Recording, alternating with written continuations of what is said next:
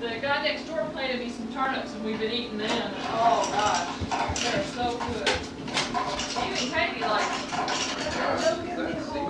Okay, I won't. It's scallops and oysters and shrimp and crab meat. Oh, everything about it just named was no fat though. That doesn't mean the sauce isn't.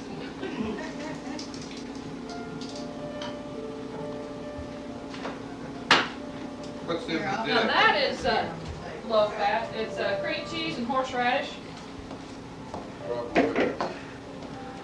I love horseradish. Yeah.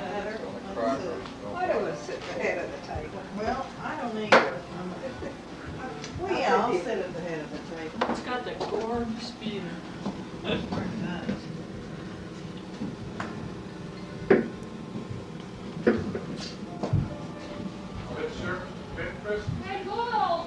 I still can't figure out why that first time I came I couldn't see those red lights out there. It was foggy that day, real foggy. Oh, gee, What, Tom?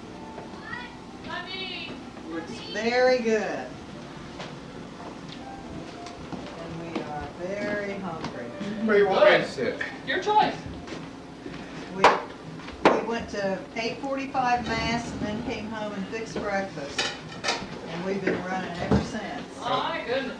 And it was a nice mass. It was Oh, it was a great sermon and a real pretty setting and everything.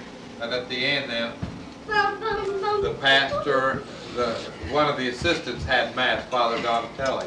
And then after that, at the end, then the other 3 priests came out, including the pastor and stuff, and they said, and then now if we're done, except that we wanted to give you a gift for Christmas, we're going to sing to you. And all the 4 priests got up there and sang, "We wish you a Merry Christmas." Oh, cool. And then the whole thing, it was really neat. Wow. Really nice. There's a priest there that just came. He's 27 years old. He's the youngest priest in the diocese. Wow. And he came to visit Chris when Chris was in the hospital.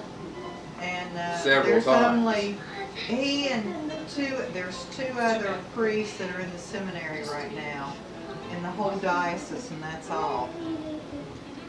So, but anyway, he and Father Scherer is a neat priest. From Richmond. We still have to get these pictures He right. runs, Tommy, would you know Father Scherer? Greg Scherer? I don't think so. He was from Richmond. He runs like 5 to 10 miles every day. Really? He's the most hyper person you've ever seen. He is real. He plays the guitar and sings, entertains at all the church socials. It's really a neat bunch of priests.